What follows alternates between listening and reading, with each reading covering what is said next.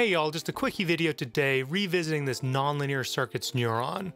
As I've mentioned before, I have this as a physical eurorack module, made out of atoms, but it's free in VCV Rack, and we can duplicate it as many times as we want, so I just wanted to quickly talk through it in Rack here.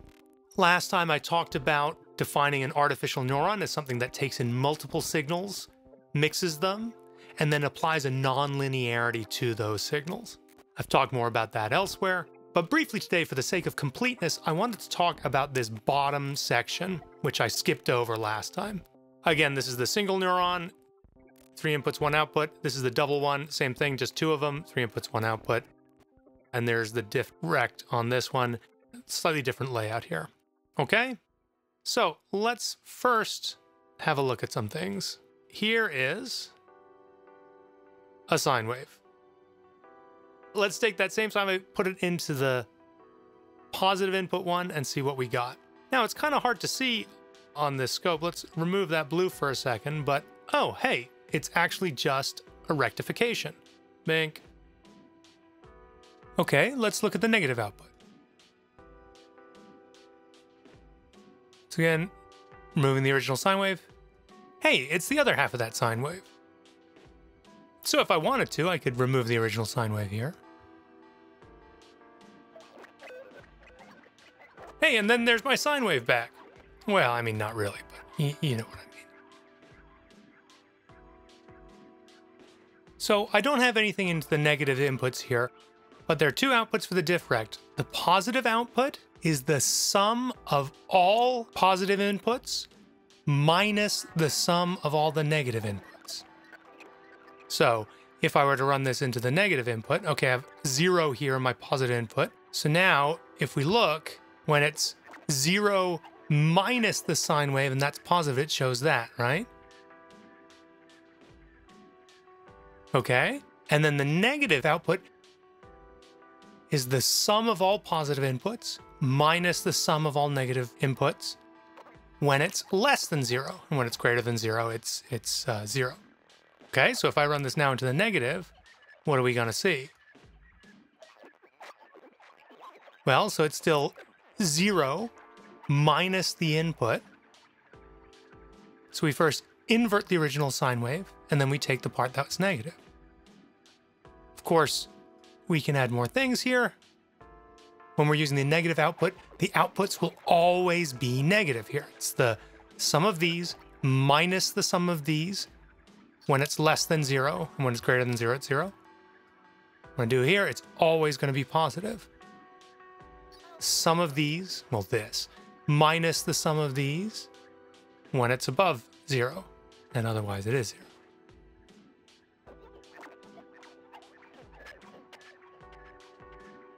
So what's the point of this? Well, a rectifier, all good about a rectifier. We could also take 2 different waveforms. Bink. Let's do it in the positive one. Okay, so now it's taking the sum of those 2 waveforms, or then I can put this one into the negative. All right. So now rectification, keep in mind, is a form of nonlinearity. So now I am taking multiple inputs and applying a nonlinearity to them. So arguably, this is another neuron. Okay, well, so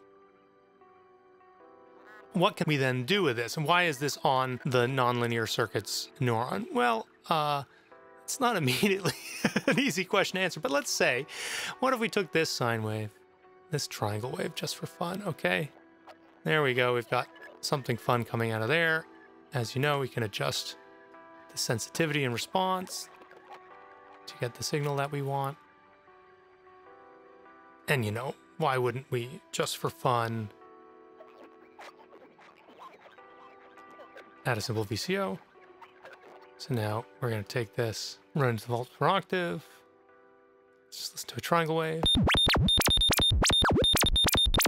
Okay, that sounds amazing.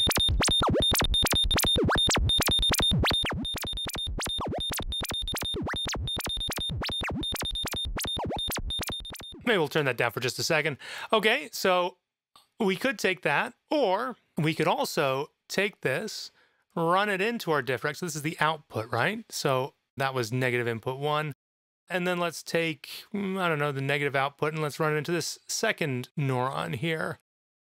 And then we'll add this sine wave into there. And then we'll take this, and we can mix this into the -2, and then this into here. And all of a sudden, now we're starting to get way more complexity, because now I've sort of created a neural network here.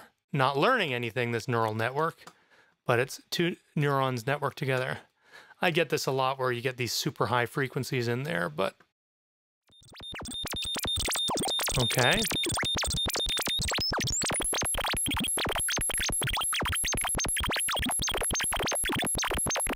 And we could take, I don't know, square wave here.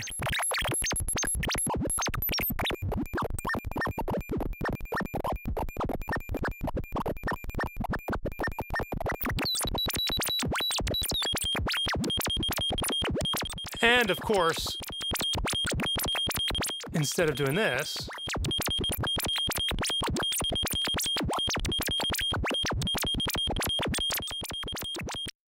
we could take our LFOs, replace them with VCOs, sine, triangle, sawtooth. This looks like we need one more, right?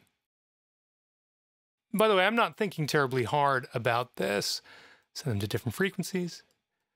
So I haven't thought out what's actually going on in my little network there. Oh gosh, are we ready for this? I don't know if I'm ready for this.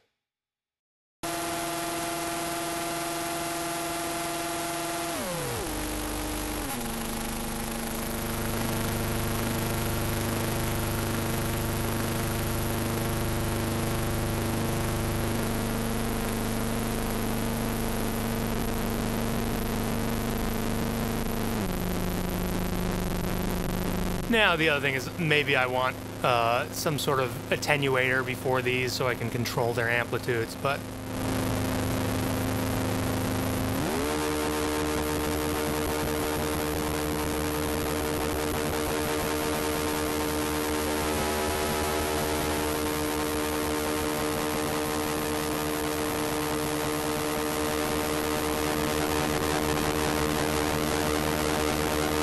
and so I'm just listening from there. I could make this stereo by listening from this one.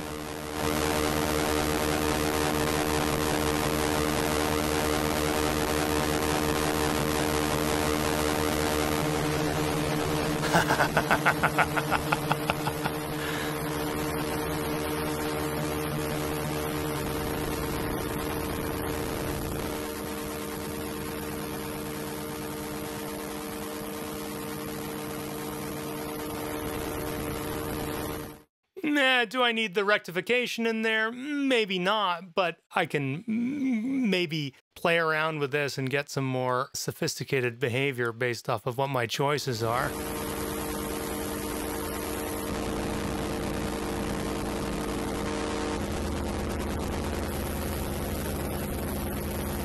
If you're messing around with nonlinear circuit stuff, probably you know that you're engaging with chaos. So maybe this is less about planning things out. That said, you could absolutely think this through a little bit more carefully than I did today. Again, if you think about what's going to be negative and positive, and as you run these together, or even if you know that from the neuron you need to send out a unipolar signal instead of a bipolar signal, this is a handy little utility to have at the bottom. Hope that's useful. Mess around with it. Let me know what you come up with.